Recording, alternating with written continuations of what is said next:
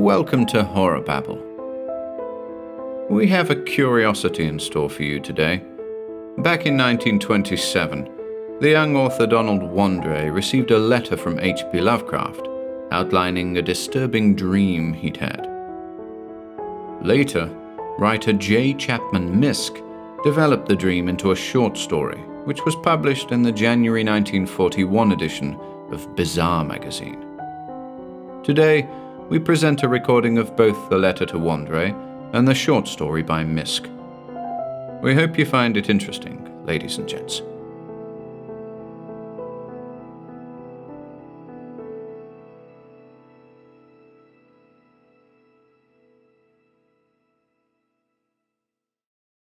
The Thing in the Moonlight by H.P. Lovecraft and J. Chapman Miske. Letter to Donald Wandrei. My dreams occasionally approached the fantastical in character, though falling somewhat short of coherence. One scene is especially stamped upon my recollection, that of a dank, fetid, reed-choked marsh under a grey autumn sky, with a rugged cliff of lichen-crusted stone rising to the north. Impelled by some obscure quest, I ascended a rift or cleft in this beetling precipice, noting as I did so the black mouths of many fearsome burrows extending from both walls into the depths of the stony plateau. At several points the passage was roofed over by the choking of the upper parts of the narrow fissure, these places being exceedingly dark, and forbidding the perception of such burrows as may have existed there. In one such dark space I felt conscious of a singular accession of fright, as if some subtle and bodiless emanation from the abyss were engulfing my spirit.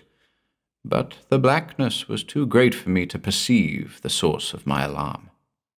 At length I emerged upon a tableland of moss-grown rock and scanty soil, lit up by a faint moonlight which had replaced the expiring orb of day. Casting my eyes about, I beheld no living object, but was sensible of a very peculiar stirring far below me, amongst the whispering rushes of the pestilential swamp I had lately quitted. After walking for some distance, I encountered the rusty tracks of a street railway, and the worm-eaten poles which still held the limp and sagging trolley wire. Following this line, I soon came upon a yellow, vestibuled car numbered 1852, of a plain, double-trucked type common from 1900 to 1910. It was untenanted, but evidently ready to start, the trolley being on the wire and the air brake pump now and then throbbing beneath the floor.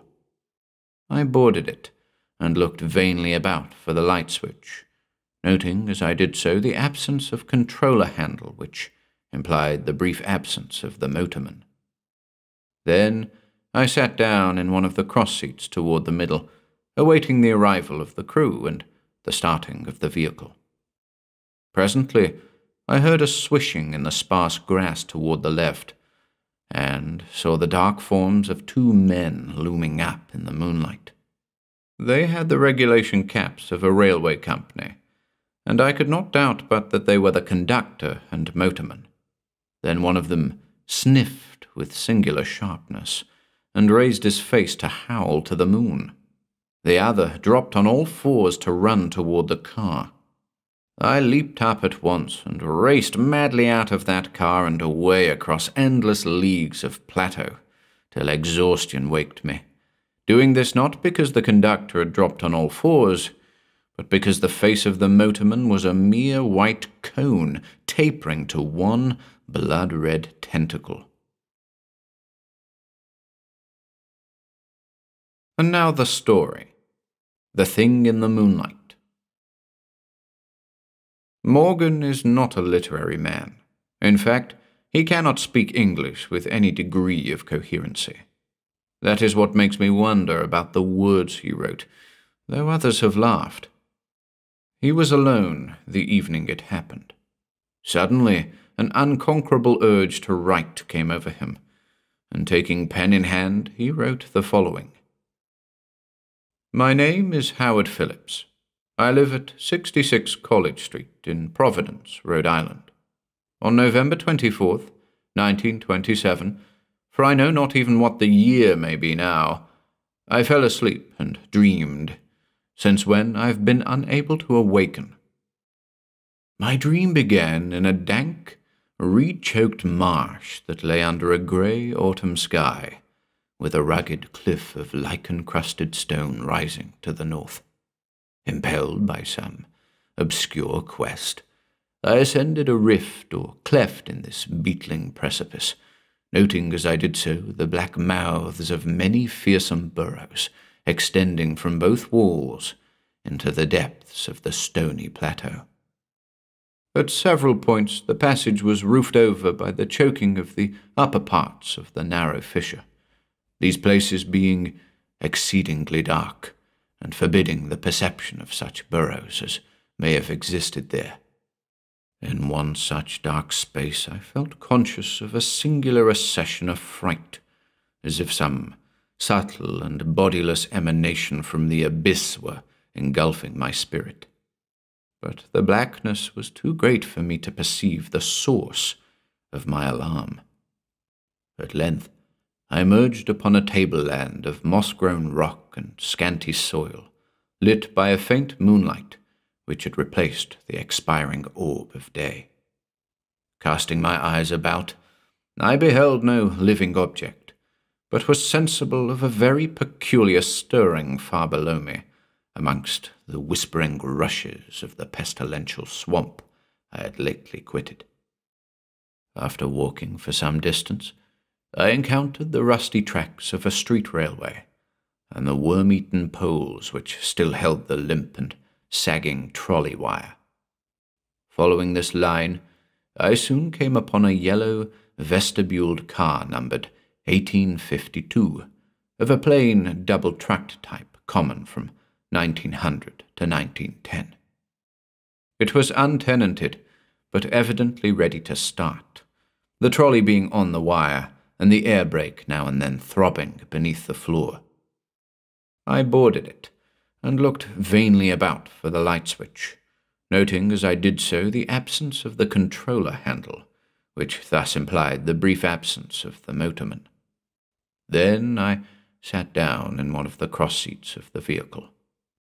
Presently I heard a swishing in the sparse grass toward the left, and saw the dark forms of two men looming up in the moonlight. They had the regulation caps of a railway company, and I could not doubt but they were conductor and motorman. Then one of them sniffed with singular sharpness, and raised his face to howl to the moon. The other dropped on all fours to run toward the car. I leaped up at once, and raced madly out of that car and across endless leagues of plateau, till exhaustion forced me to stop, doing this not because the conductor had dropped on all fours, but because the face of the motorman was a mere white cone tapering to one blood-red tentacle. I was aware that I only dreamed, but the very awareness was not pleasant. Since that fearful night, I have prayed only for awakening. It has not come. Instead, I have found myself an inhabitant of this terrible dream world. That first night gave way to dawn, and I wandered aimlessly over the lonely swamplands. When night came, I still wandered, hoping for awakening. But suddenly I parted the weeds and saw before me the ancient railway car, and to one side a cone-faced thing lifted its head, and in the streaming moonlight howled strangely. It has been the same each day. Night takes me always to that place of horror. I have tried not moving with the coming of nightfall, but I must walk in my slumber, for always I awaken with the thing of dread howling before me in the pale moonlight.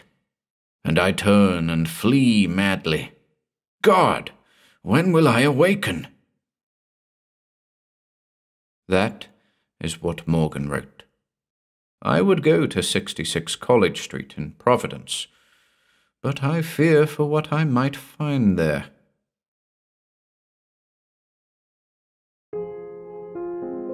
If you enjoyed listening today, be sure to subscribe to the channel by hitting the red subscribe button below. After doing so, click the bell icon next to the subscribe button to receive new content notifications. If you'd like to support our work and receive exclusive perks, consider becoming a channel member by clicking the Join button below. To support us in other ways, see the video description for links to our Bandcamp and Patreon pages, our merch store over at Teespring, and further information relating to our releases on Audible, iTunes, and Spotify. And until next time,